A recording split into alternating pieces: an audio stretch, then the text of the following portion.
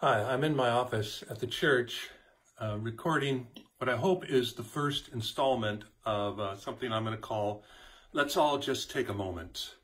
This is my effort to connect with friends and family and parishioners during this time of social distancing.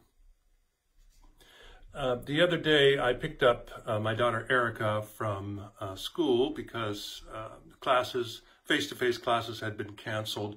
And one of the first things she said to me when she got in the car was, knowing that I like these Zen aphorisms, she said, "I got a new one for you, Dad, and this is it. Let go or get dragged." And I laughed and I said, "I love that." And she said, "Well, I'll make a bracelet for you and one for me too. It'll be a great reminder to let go or get dragged." It's a great thing to remember right about now because there's so much fear and uncertainty out there. This past week, I looked at my 401k to see how it was doing after the 3 weeks of stock market carnage that we've experienced, and had to remind myself, let go or get dragged. I'm finding I'm having to learn.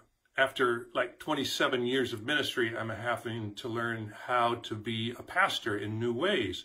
And as a church, how to be a church in new ways during this time of social distancing.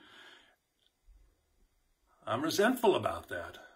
I'm having to be creative in ways that I've never been creative before. I have to let go or get dragged.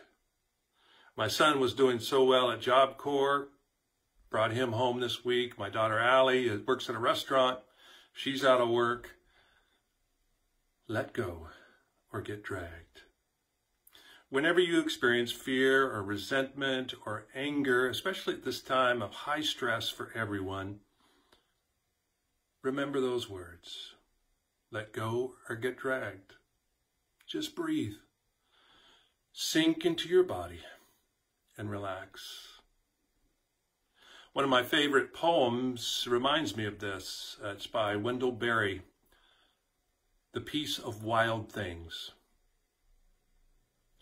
When despair for the world grows in me, and I wake in the night at the least sound, in fear of what my life and my children's lives may be, I go and lie down where the wood drake rests in his beauty on the water, and the great heron feeds. I come into the peace of wild things, who do not tax their lives with forethoughts of grief. I come into the presence of still water, and I feel above me the day-blind stars waiting for their light. For a time, I rest in the grace of the world, and I am free. Live in grace. Be free.